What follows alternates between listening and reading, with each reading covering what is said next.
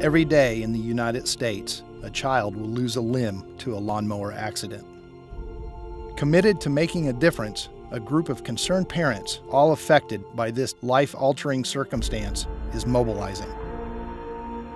In 2004, our son Jake was in a lawnmower accident, and sadly, my husband Brett was operating the machine. This past year, we decided to reach out to all these families we've been meeting over the last 11 years and ask them, would they want to come together with us to talk to families around the world about lawnmower safety? It's been emotional, it's been powerful, of just spending time with the children that have been involved in the accidents to see that it does get better and there is hope for tomorrow.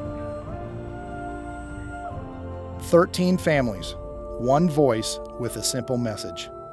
Keep your kids inside when mowing the lawn.